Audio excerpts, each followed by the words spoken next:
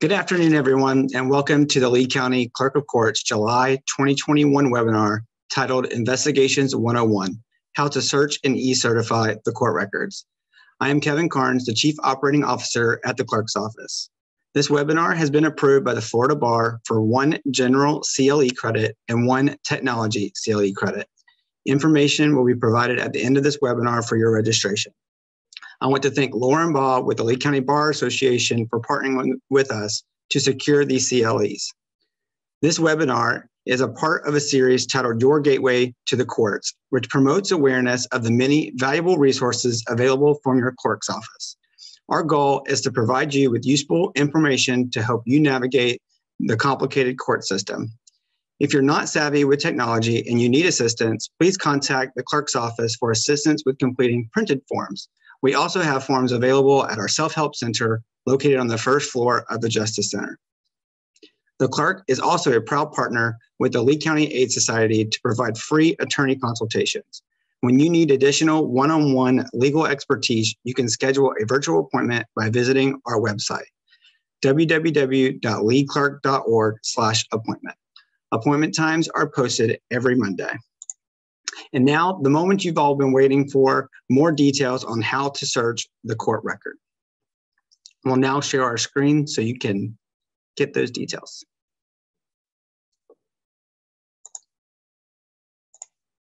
Okay, so we wanted to start today's webinar off with some general information that you all may or may not know. And it's about the governance of our court records inquiry website. And it's governed by Florida Supreme Court order, which allows the clerk to provide the public with online access to many of our court records, our indexes, the dockets, and many of the non-confidential document images. Florida law, rules, and statutes govern who has access to these records online and in person. And you'll hear us frequently reference an access security matrix that outlines what types of access you have based upon your relationship to the case. The types of records that we have available online are pretty diverse. We have civil, criminal, family, probate, and juvenile. And you can see that there's a variety of case types listed that are available on our website, which are, again, are dependent based upon your relationship to the case. There are 14 user roles defined by the Supreme Court via the Access Security Matrix. And in global terms, there are 3 main levels of access, which again is governed based upon your relationship to the case. The public has access to case types which have little to no sensitive information, and those types of cases are civil traffic and small claims. There really are no sensitive information like Social Security numbers or other protected information. The next layer up would be confidential documents and case types that your access is increased based upon your relationship. So think adoptions and juveniles, warrants to arrest and guardianship. Access goes up to people who are law enforcement, attorney of record, DCF, government agencies, and the like. And the top tier of access is sealed records via rule, statute, or judicial order. And that access is pretty limited to the court and the clerks of court. So we won't have to get into this slide too terribly much, but this is the access security matrix that drives your access online. You can see that it's a kind of a grid pattern. So on the left there is the case types that are governed by the court system. In the top middle, right underneath the yellow banner, are the 14 roles that govern the access. And if you follow the grid, you can see that there's letters in the middle there, and that determines which layer of access you are given. And the legend is in the top left-hand corner there. A's and B's are really restricted to the clerks, the courts, law enforcement, and the state's attorney's office. C, D, and E are really to the attorney of record, general government, and registered user. And then as you go down that legend to E, F, and G, those are the case types that we mentioned before, where they're confidential or not. And so I'm going to go into the rest of I'm going to introduce Louisa Juan, who is our lead clerk in court records. She's been with the clerk's office for 5 years and has plenty of experience helping customers one-on-one. Among her many duties, she handles sealing and expunging records and maintaining confidential information in accordance with the court orders. She's going to walk you through the court records inquiry process, how to search those records, and ultimately how to get an E-certified document through that same process. If you have any questions throughout this webinar, please submit them in the Q&A box and we'll answer them at different points throughout the presentation. Otherwise, we'll also do a question and answer session at the end. Louisa? Thank you, Kevin. Good afternoon, all. Thank you for joining us today.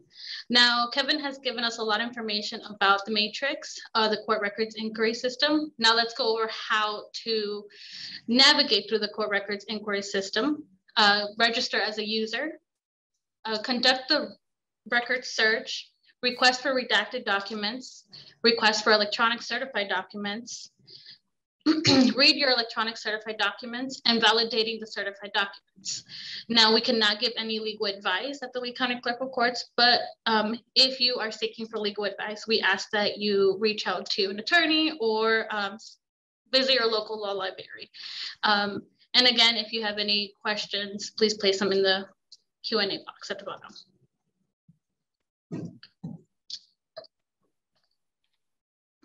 So once you get to our homepage for court records and the court records inquiry system, you'll jump into the searching criteria and the search tips. But we're going to concentrate on how to register as a user for the court records inquiry system.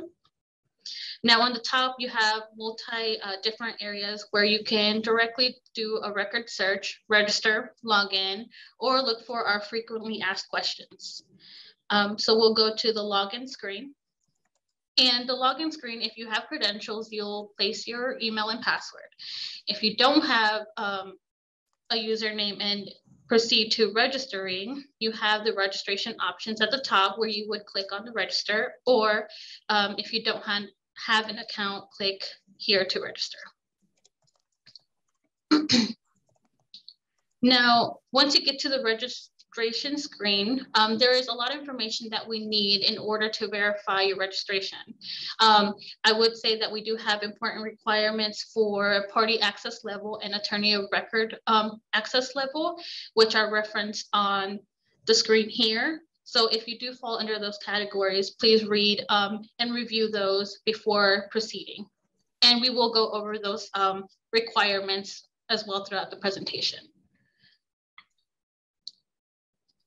Now, when it comes to registering, we do need multiple information. We need your email address, your first and last name, the access type that you are requesting, and creating a password.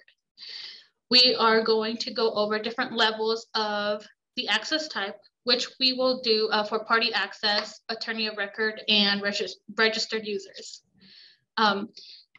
Let's go over registered users first.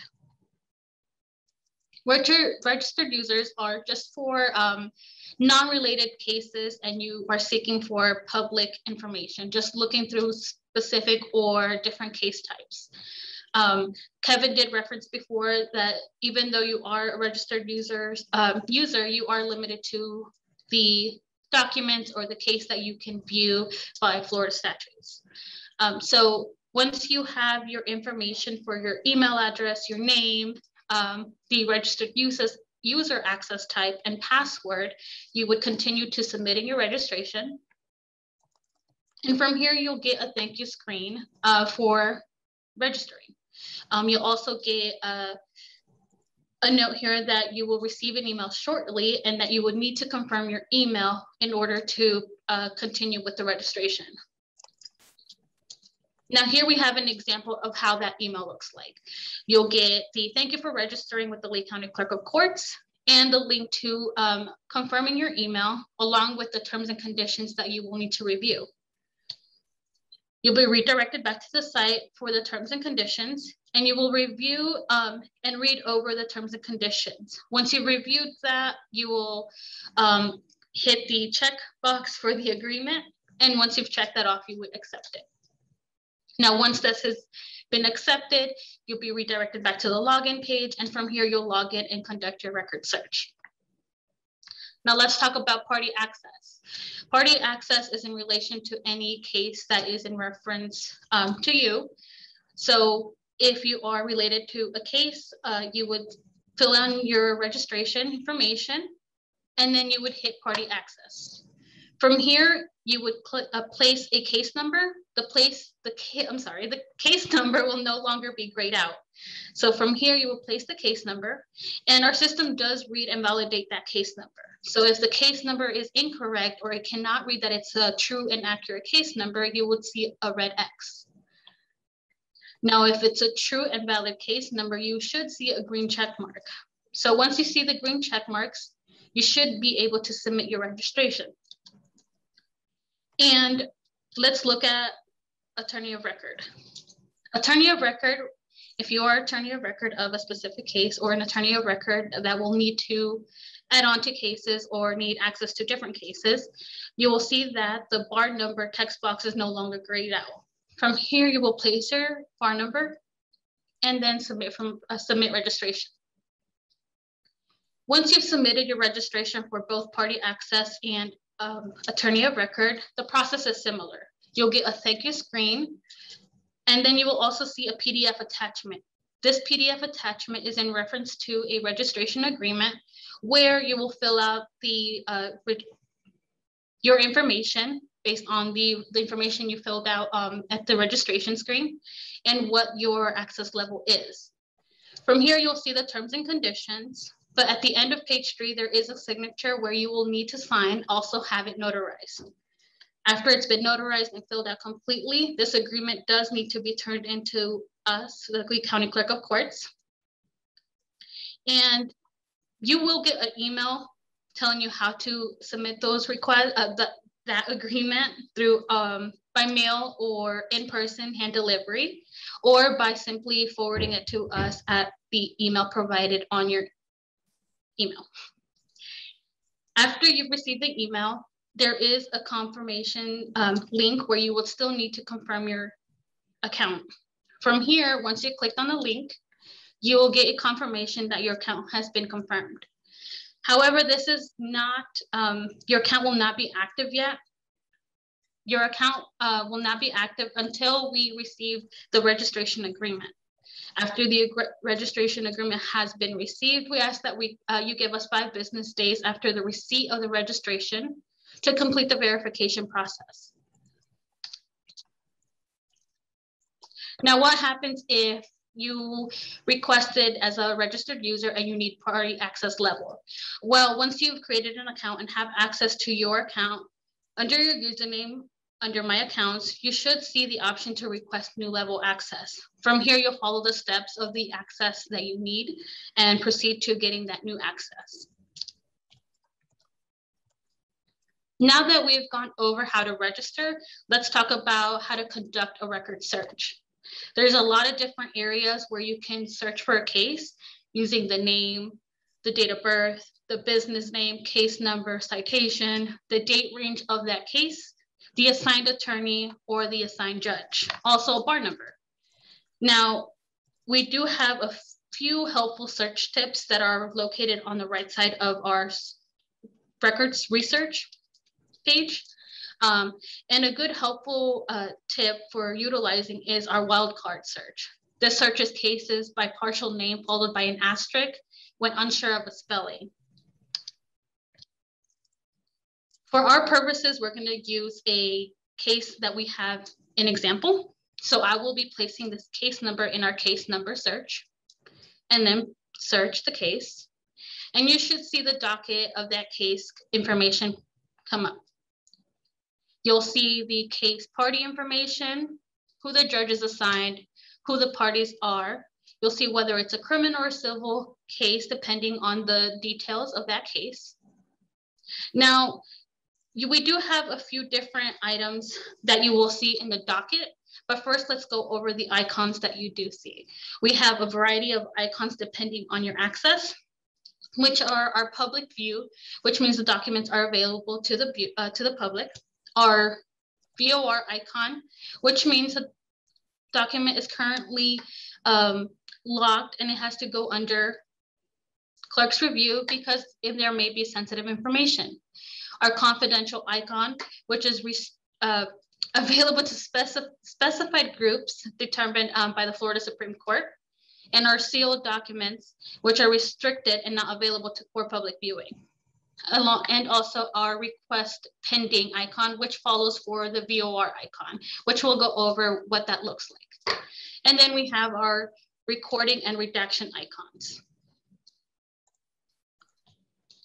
Now we have, before we move to what those icons are for VOR and pending request, let's look at what an anonymous user and a registered user looks like for domestic relations.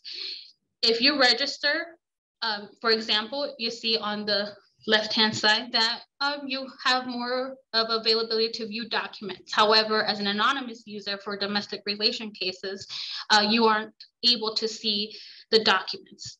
You'll only be able to see the date of the document, the description, and the docket number. For anonymous users for criminal, you are limited to what you can see depending on the Florida statute. And if you need to request for any documents, you would need to submit an email address located at the top for you to proceed to viewing any documents.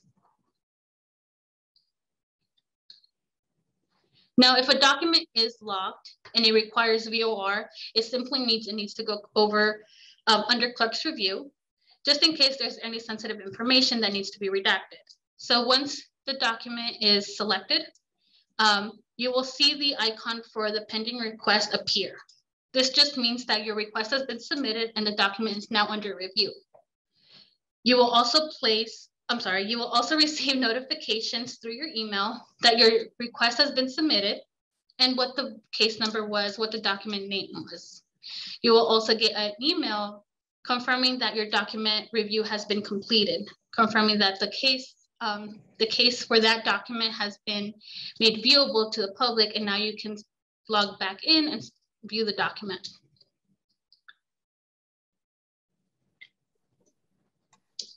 Once the document is made viewable, you should see the green icon appear, which you can click on the green icon and the document is now viewable for your viewing. Now let's go over how to request for electronic certified documents. This is only available when documents have been made viewable to the public in the green status icon.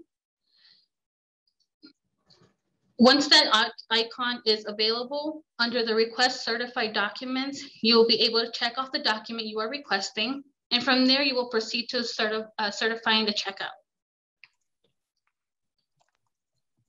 You'll be directed to a screen where the document certification terms and conditions will appear. We ask that you review these terms and conditions, read over them, and once you've come to an agreement, you check the box and then proceed to checkout. From here, you'll see that you have all the documents that you requested, and the certification for each document is $8. From here, you can remove any documents that you may no longer need. And then you would proceed to checkout. We ask that you fill out your order information, which is your name, your phone number, and your email address. You will be redirected to myfloridacounty.com to finalize a purchase, where you'll place in your credit card information and your billing information. Now, once you've hit continued, you will come into a verification screen where you will confirm the information and make sure it's correct. Once you've confirmed this information, you would hit submit, and then you will see your payment be successfully processed, and you will receive an email with that payment confirmation as well. Your order ID will also be available with the date of the purchase and the time. Now, once you're here, the return button at the bottom, you would click that in order to view your purchase. This is where you will pull your certified documents, and you will also see your payment confirmation. Now, once you get to the screen, you will click on the link under certificate to view your certified document. Once you've hit that link, you should see your certified document from here. This is where you will be able to save your documents, print them, and you can print as many as you need. Instead of purchasing for 10 certified documents, now you can purchase one and print as 10 or as many as you need for those copies. Now, you will also get an email similar to this for your purchase. Now, the link provided in this email for your certified documents is only valid for 30 days. So we ask that you make sure you save your documents to your computer for any future use. Now let's go over what certified document looks like. You'll see that your certified document, you have the front cover that has the document information, the document name, the case number, and a unique code.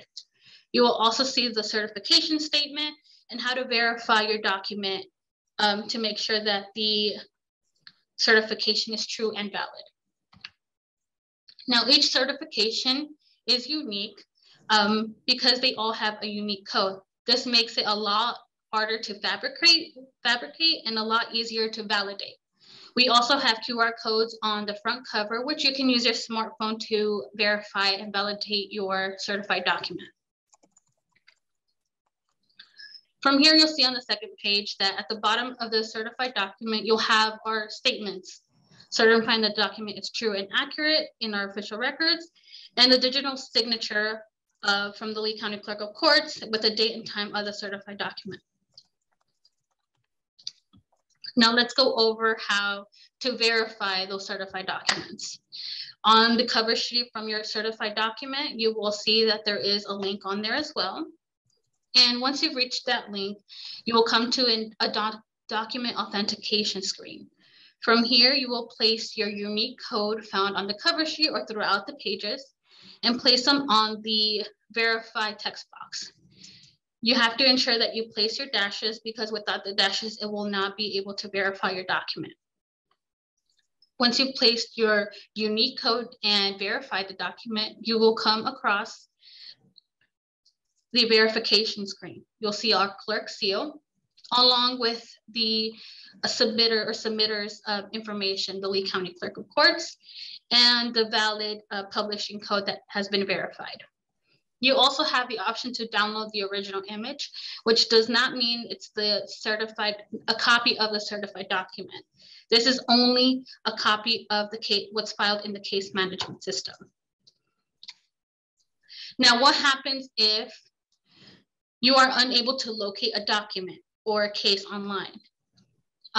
We do have an option where you can submit a records request via our website.